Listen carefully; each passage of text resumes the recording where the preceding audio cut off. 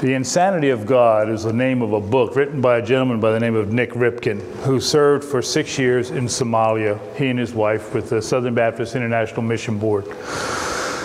During that time, they experienced tremendous, as they call it in the Trail of Darkness. They saw the death, the execution of 4 of their close friends. They lost their son.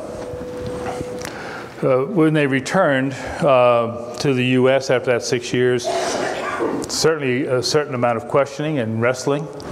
And the response of that was that he set out on a journey to see what is the norm for the church in the world.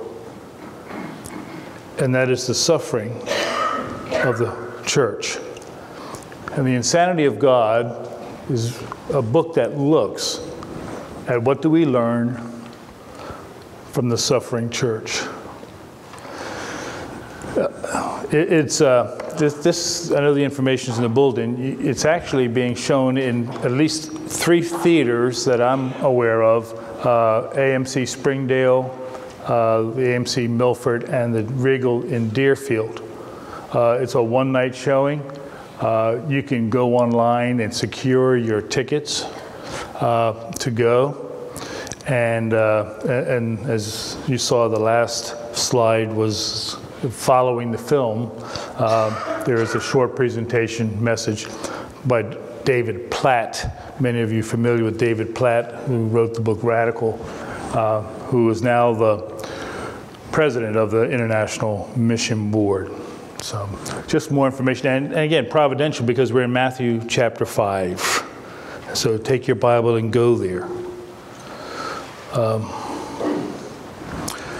This summer, we have taken the time to look at the Beatitudes and try to understand them in a way that contextually makes sense, not only contextually in the text of the scripture, but contextually in the world, to the audience whom Jesus was speaking. Because too often we take some of the words of the Bible and rip them out of their historical and cultural context and just look at them as if the Bible was written in the 21st century. Now, certainly it has application. It has meaning to us in the 21st century. But unless we understand it, a lot of time the applications that we make are not the correct applications. And that's why we spent some time looking at the Beatitudes. So I want to come back and I want to read this text again as we come to what I believe is the last of the Beatitudes. Matthew chapter 5, beginning in verse 1. When Jesus saw the crowds, he went up on the mountain, and after he sat down, his disciples came to him, and he opened his mouth and began to teach them. And when you get to the end of the Sermon on the Mount, what is called the Sermon on the Mount, you see this amazing statement that the people were absolutely astounded and amazed because Jesus had taught them as one who has authority, not like the scribes and the Pharisees. So he opens his mouth and he begins to teach. And this is what he opens this sermon by saying. Blessed are the poor in spirit, for theirs is the kingdom of heaven. Blessed are those who mourn, for they shall be comforted. Blessed are the gentle, for they shall inherit the earth. Blessed are those who hunger and thirst for righteousness, for they shall be satisfied. Blessed are the merciful, for they shall receive mercy. Blessed are the pure in heart, for they shall see God. Blessed are the peacemakers, for they shall be called sons of God. This morning, verse 10, blessed are those who have been persecuted for the sake of righteousness, for theirs is the kingdom of heaven. Blessed are you when people insult you and persecute you and falsely say all kinds of evil against you because of me. Rejoice and be glad, for your reward in heaven is great. For in the same way they persecuted the prophets who were before you. You're the salt of the earth. If the salt has become tasteless, how can it be made salty again? It's no longer good for anything except to be thrown out and trampled underfoot by men. You're the light of the world. A city set in a hill cannot be hidden, nor does anyone light a lamp and put it under a basket, but on the lampstand, and it gives light to all who are in the house. Let your light shine before men in such a way that they may see your good works and glorify your Father who is in heaven. Let's pray together. Lord, as we come to these very familiar words of Jesus, and particularly this last, Lord, I pray that we would have open hearts, that we might hear what the Spirit says. That, Lord, you would break our hearts for those who are indeed being persecuted for righteousness' sake. So, Lord, teach us this morning in multiple ways. For Christ's name's sake, amen. Verse 10 is, I believe, the last of 8 Beatitudes. Now, some will say, actually, there are 9, but 8 and 9 are combined. They'll look at verse 10, blessed are those who have been persecuted. Verse 11, blessed are you. And so they say verse 11 is a beatitude as well. I'm not sure that's the case. 2 reasons.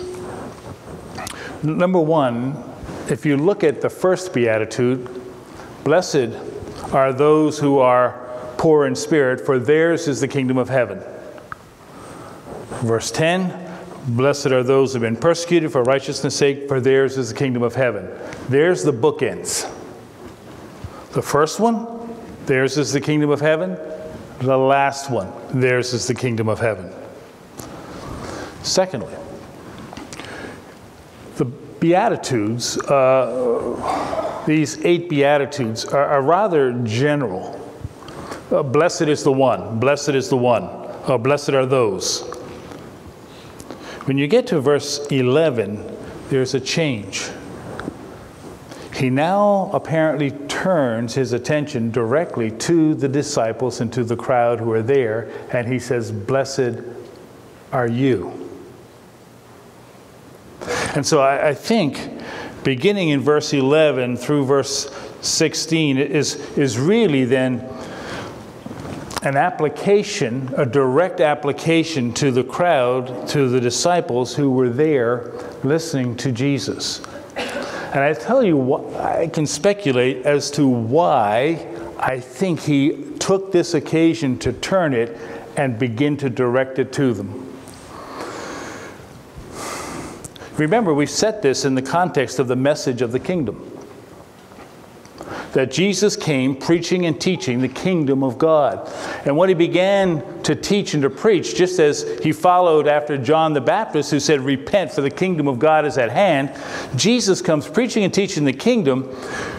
And what we've said is because Jesus is saying the kingdom is being inaugurated because the king, him, is here.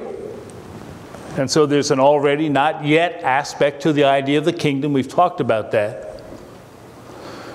But Jesus is offering and presenting the fulfillment of messianic hope for the King, Messiah, and for the kingdom which he would bring in, usher in fulfillment of all those Old Testament passages. When you go through the first 7, they make sense to the hearers. The poor in spirit we've talked about, and the mourners and the gentle we talked about the necessity of repentance and a poor spirit and those who thirst after righteousness. And those are certainly the qualities of those who will inherit the kingdom.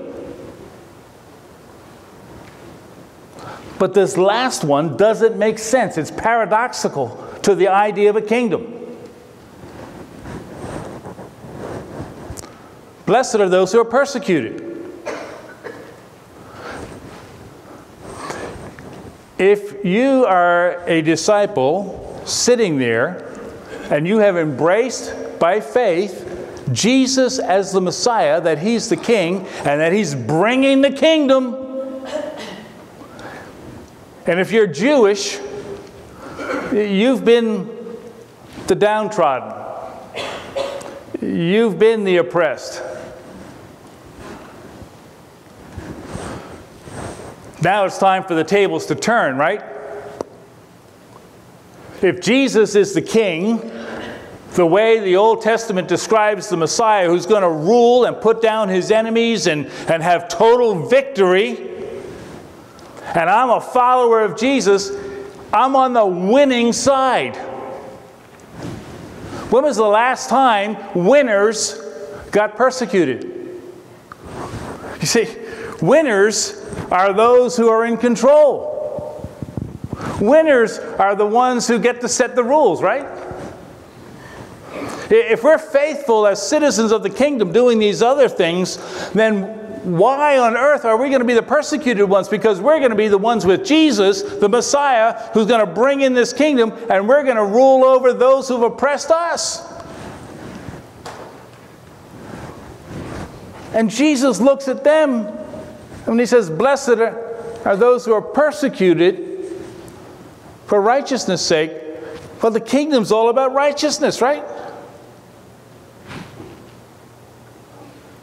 And I think that's why Jesus then responds to them. Because I don't think they expect it. I don't think they were expecting to be persecuted. Winners don't get persecuted. And then Jesus looks at them and says, blessed are you. I think this was a shock to their system. To those who were following and expecting the kingdom to be ushered in, this was a shock to their system that Jesus was saying, no, it's not victory in that you get to be in control. Now comes the time where you're persecuted for my name's sake.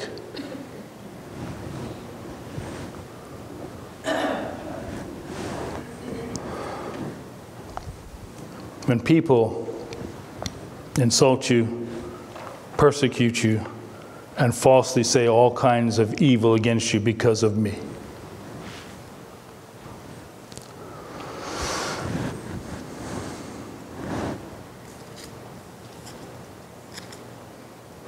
as I reflected on this, the idea of the persecuted ones, and the subject of persecution, I had to come to grips with something called the reality. And then there's some reasons, and then how do we respond?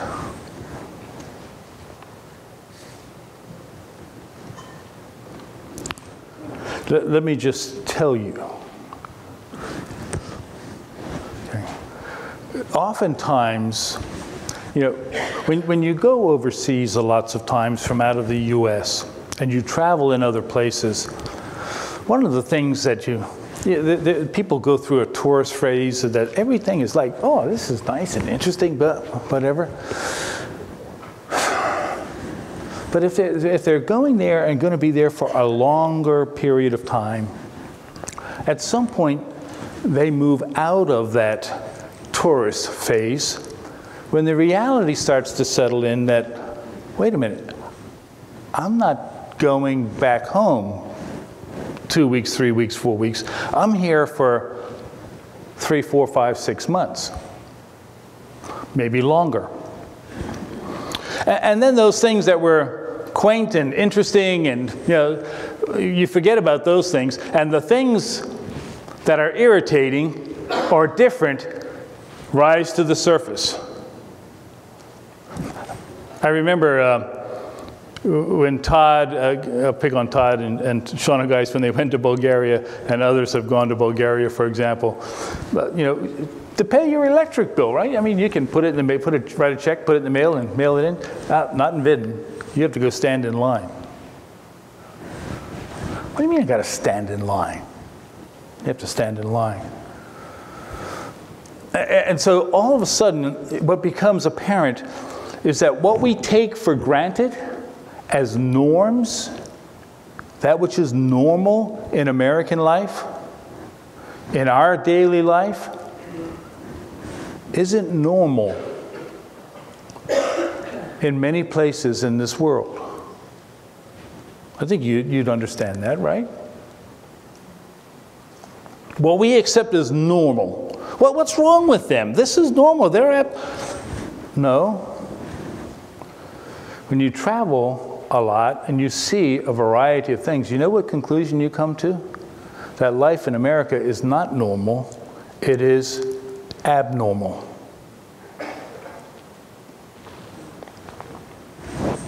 It is not the norm. It is abnormal. Being a believer, calling upon the name of Christ, the way we do in this culture and in this society, and the way this society responds to that for the most part, is not the norm.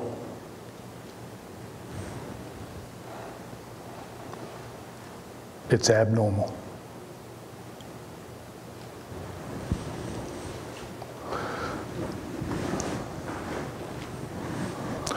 Pew Research Center estimates that 75%, some have said 80%, of the world's population lives in an area with severe religious restrictions. The majority of those are Christians.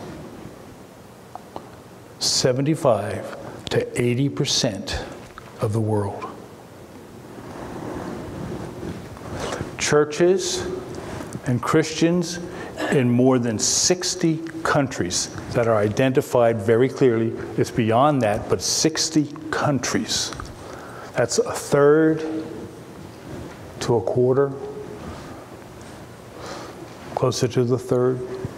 In those countries, the severity of religious or persecution against Christians.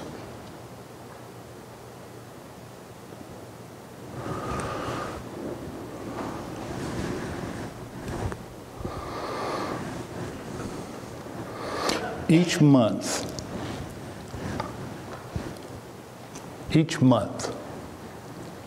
and again, statistics are gathered in a variety of ways, 322 Christians are killed for their faith. 214 churches or properties are either burned or destroyed or confiscated. And somewhere over 770 other forms of violence are committed against Christians.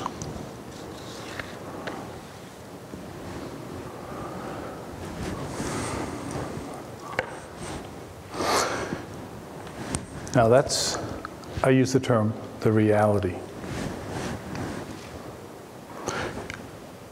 For us, and I'm pointing the finger backwards too, okay? Most of the occasions when we talk about suffering as a believer, in our context, what we're talking about is some kind of physical illness, ailment, or relational, or that's usually the context, some emotional hurt.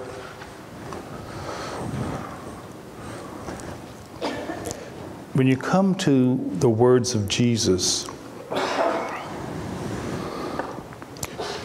and Jesus talks about suffering, he's talking about those who suffer not because of the curse of sin and what sin does to people in physical ways and illnesses, but directly because of his namesake.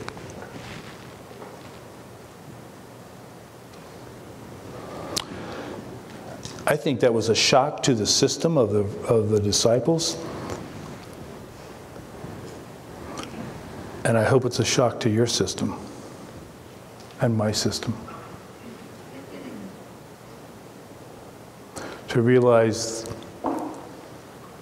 that what we assume is true for the Christian life of comfort and blessing, and how often blessing is defined in the Beatitudes by others, that's not what Jesus said is the norm. You know, the Apostle Paul, on two occasions, at least two occasions, one in the book of Acts, in directing his conversation to believers, said this: through many tribulations, through many sufferings, we must enter the kingdom of God. And then as he wrote to Timothy in 2 Timothy, remember, this is the last letter that we have by Paul. He's writing from a prison in Rome, expecting his own execution. And he says this, that all who desire to live godly will suffer persecution.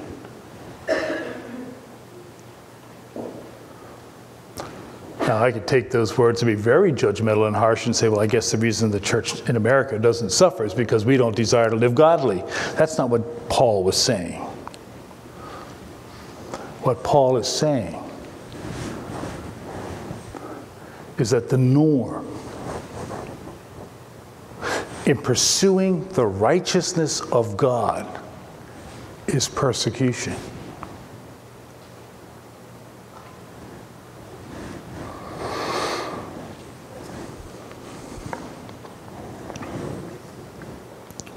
And you have to ask yourself, well, why? If we're the victors, then why? Let me give you some they're all related, but let me give you a couple of reasons. Number one, that I often forget, in that the struggle is a cosmic struggle. That there is a battle. There is a spiritual war that's ongoing. You know, when Paul wrote to the Ephesian church and probably others in that region, in what's Ephesians chapter 6, he said, we don't wrestle with flesh and blood, but against powers and spiritual entities and organized spiritual structures, opposition. And what Paul may have even had in mind was that wrestling against flesh and blood would have been even political powers. Those who are in the authority, those who are in control, that really operating behind them are spiritual entities. And sometimes I forget that we're in a cosmic struggle. Now, we would come to the scriptures and we say, well, we know how this ends because we got the book of Revelation, we got the Bible, it tells us, you know. So we would say, well, the war has been won because of the death, burial, resurrection, and ascension of Christ. The war has been won. And that's true. But even though the war has been won, hostilities, tremendous hostilities continue.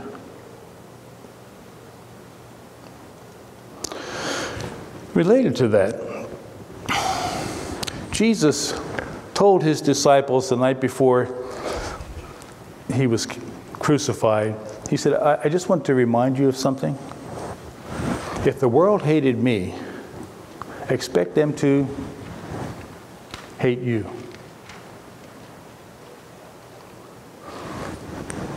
The servant isn't above his master. If the world hates Jesus, then they hate those who take his name. And with that, the words of Jesus in John chapter 3. Light has come into the world, but men love darkness rather than light because their deeds are evil. They hate righteousness. It's an expression of the depravity of the human heart. Righteousness convicts. When Christ came into the world, the Jews saw what real righteousness was like. And even those who were perceived righteous, the Pharisees, hated him.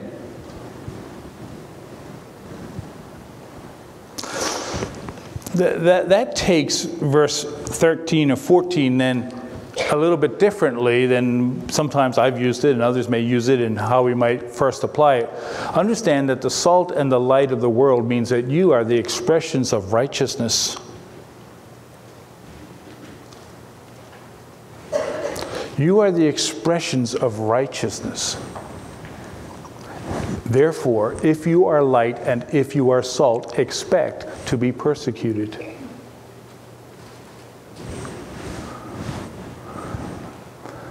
You say, well, wait a minute, it says to glorify your Father who's in heaven. Isn't that a good thing? Do a study sometimes on how you glorify God. And if you do a study on how to glorify God, one of the things you'll come to discover is that you often glorify God through your suffering.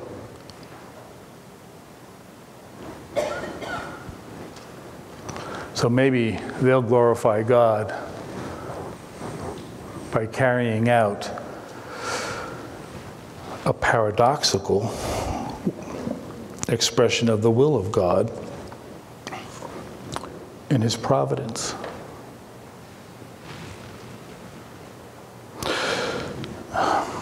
Turn over to 1 Peter chapter 3.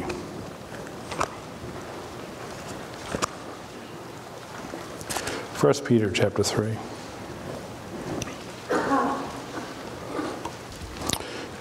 Matthew, when he's preaching through 1 Peter, is eventually going to get to this text. And 1 Peter is about suffering.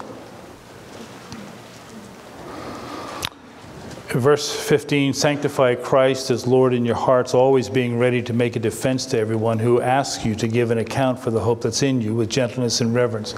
Look, that does not mean you've got to be able to answer every question that somebody asks, and that's not have to be a tremendous apologist. All you have to do is the reason for the hope that is within you in the midst of your suffering. Keep a good conscience so that in the thing in which you are slandered, those who revile your good behavior, see, that's what Jesus talked about in here in Matthew chapter 5. Those who revile your good behavior in Christ will be put to shame. It is better, if God should will it, that you suffer. It's better for you that you would suffer for doing what is right than for doing what is wrong. That's true. For Christ also died for sins once for all, the just for the unjust, that he might bring us to God. What does he mean by that?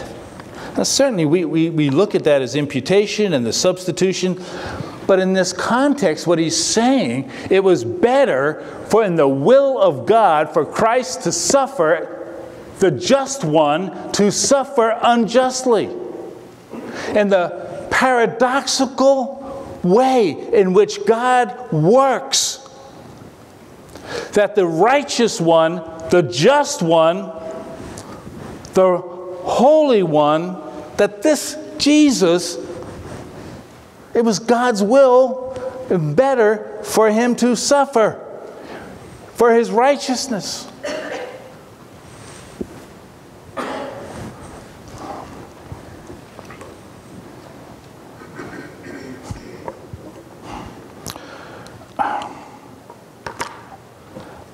God, do you understand the title of Nick Ripken's book? Do you understand the title of his movie? The Insanity of God?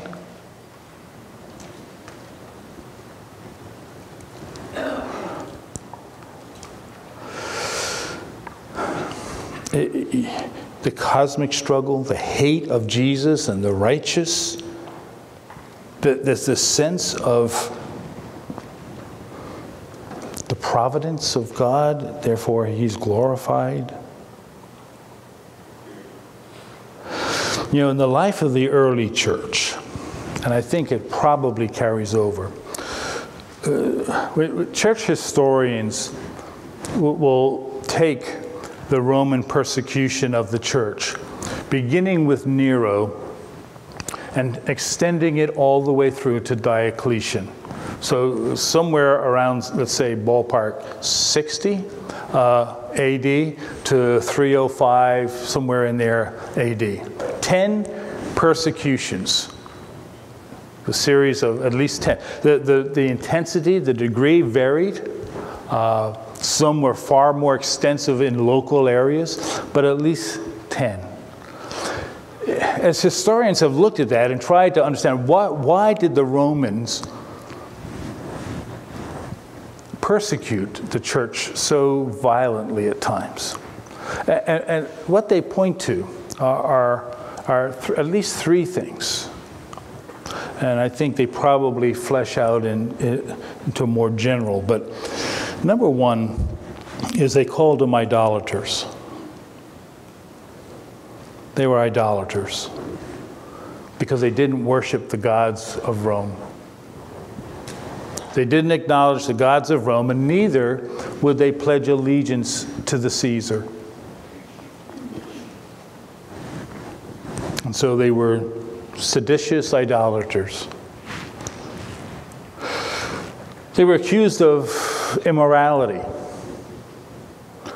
because they often met in isolated places or at night. And so because of that, the suspicion was that they were immoral. Some went even further and charged them with cannibalism. Because when they observed the Lord's table, Jesus had said, "This is my body, this is my blood." So they thought that was literal, and so what they were doing was being cannibals. Essentially,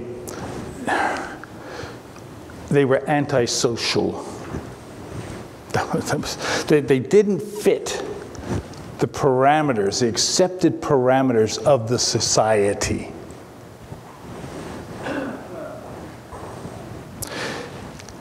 And they were radical.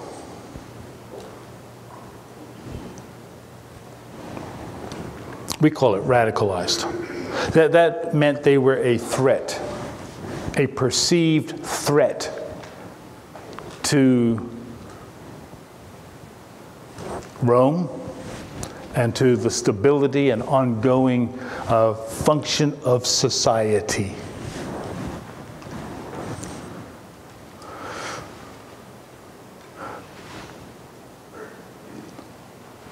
Does that sound familiar? Understand that the way we've been living as Christians is not the norm. It's the abnormal.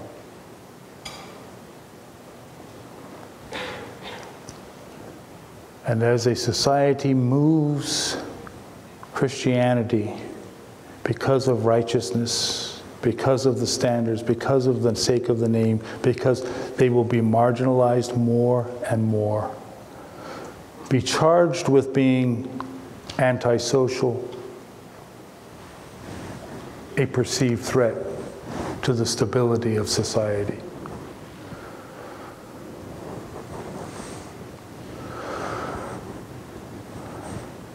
I got an email a couple of weeks ago from Dr. Joy George. There's a student who we got to know a number of years ago, who now is a missionary with ACA, who is in Nepal.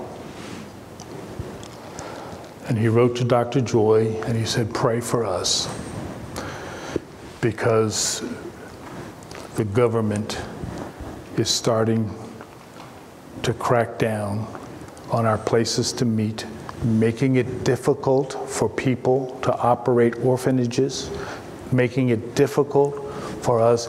And since even that note, it has ramped up even further. Because the government of Nepal perceives them as a threat. Dr. Joy, if you stay in touch with things from ACA, you know that things are changing in India. That the current political leaders of India tend to speak out of two sides of their mouth. They tend to speak out of one side to the West for economic benefit, but in order to satisfy some of the radical Hindu nationalists, they carry out other things in India because Christianity is perceived as a threat to Indian culture. And so it's difficult now, far more difficult now in India, in certain places.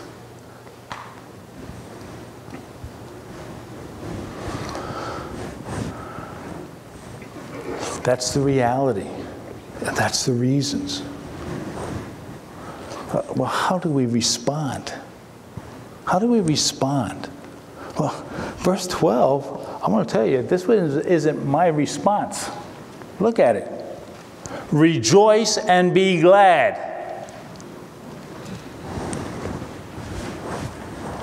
I'm not happy.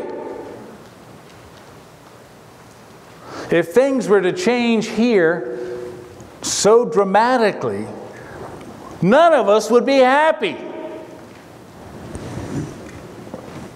And yet we're called to rejoice and be glad.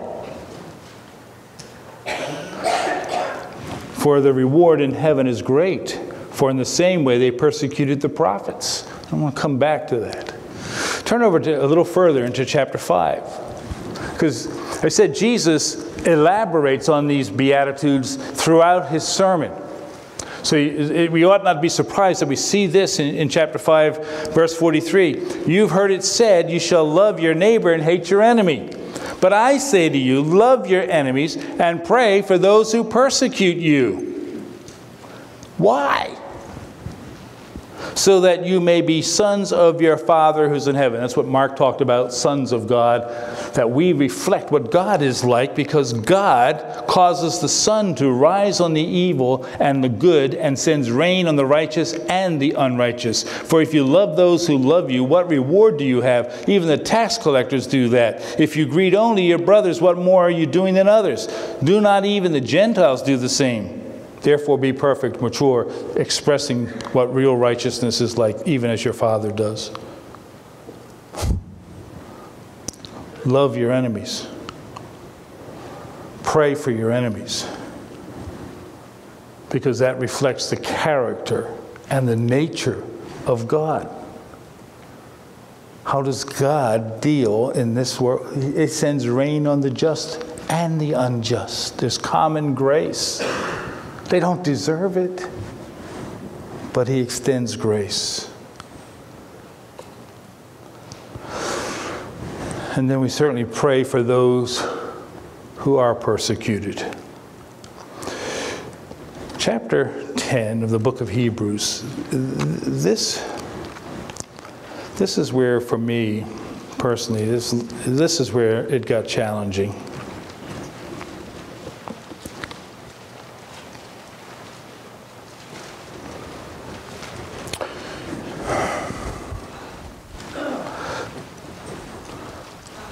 Because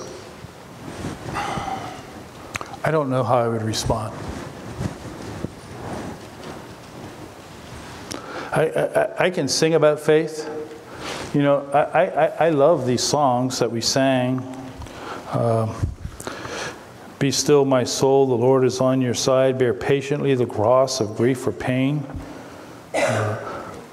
A fortress strong against my foes, I will not be shaken, though lips may bless and hearts may curse and lies like arrows pierce me. I'll fix my heart on righteousness. Oh yeah, I can do that. When through the deep waters he calls me to go, the rivers of grief won't overflow. He'll be with me in trouble to bless and sanctify to me. And through fiery trials, I'll know the sufficiency of his grace. I can do that, right? I'm not sure. I confess, I'm not sure. You know, there are certainly multiple stories of martyrs and people who have suffered, both ancient and modern. One that caught my eye was named Sebastian, who during the persecution under Diocletian was arrested and taken out to be executed by firing squad. Back then, arrows. And the archers let go, and he fell, collapsed.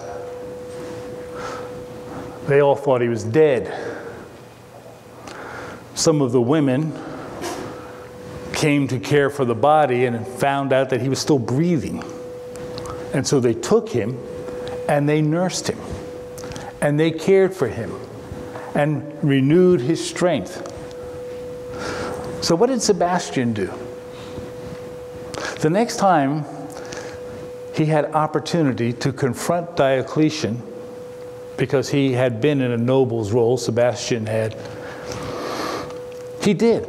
And believe me, the story is that Diocletian was astounded to see this man standing before him. You'd think the last thing he would do is make himself visible to Diocletian.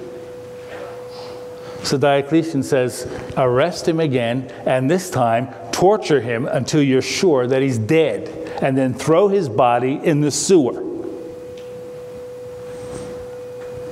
And that's what they did. The women came along again, saw that he had died, took his body, and he's actually buried in the catacombs.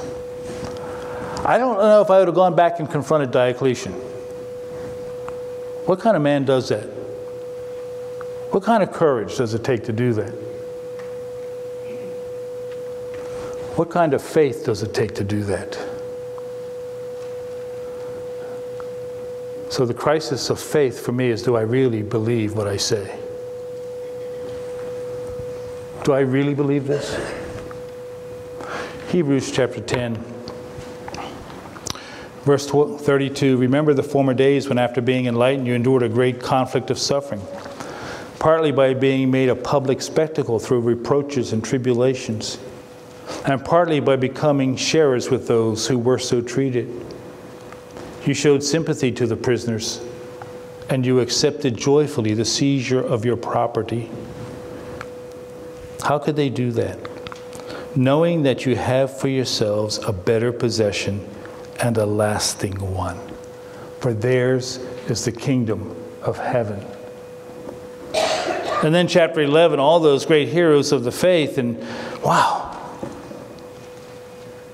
And then you get to verse 32, and what more shall I say? For time will fail me if I tell of Gideon and Barak and Samson and Jephthah, of David, Samuel, the prophets. Remember, Jesus said, just like they did to the prophets, who by faith conquered kingdoms, performed acts of righteousness, obtained promises, shut the mouths of lions like Daniel, quenched the power of fire, escaped the edge of the sword. From weakness were made strong, became mighty in war, put armies to flight. Women received back their dead by resurrection. Others were tortured, not accepting their release, so that they might obtain a better resurrection. Others experienced mockings and scourgings, chains and imprisonment like Jeremiah, who then they took down to Egypt, and they killed him in Egypt. Stoned, sawn in two. Tradition says Isaiah was sawn in two.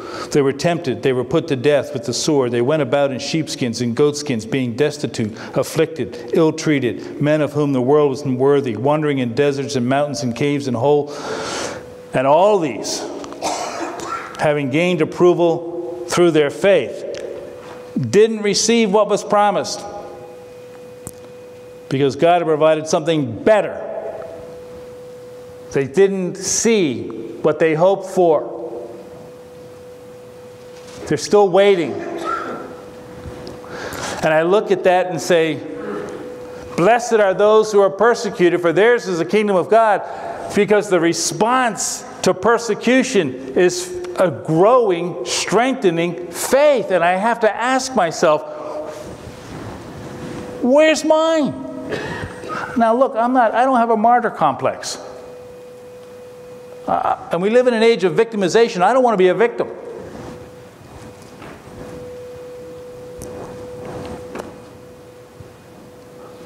But I'm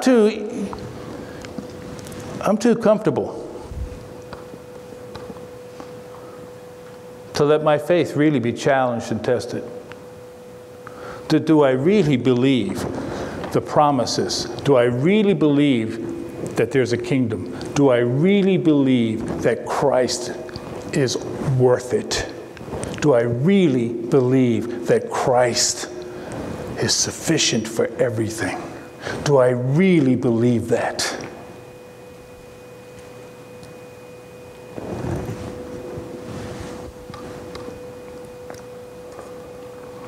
Because the response, James says, consider it all joy, my brethren, when you encounter various trials, knowing that the testing of your faith produces endurance and perseverance.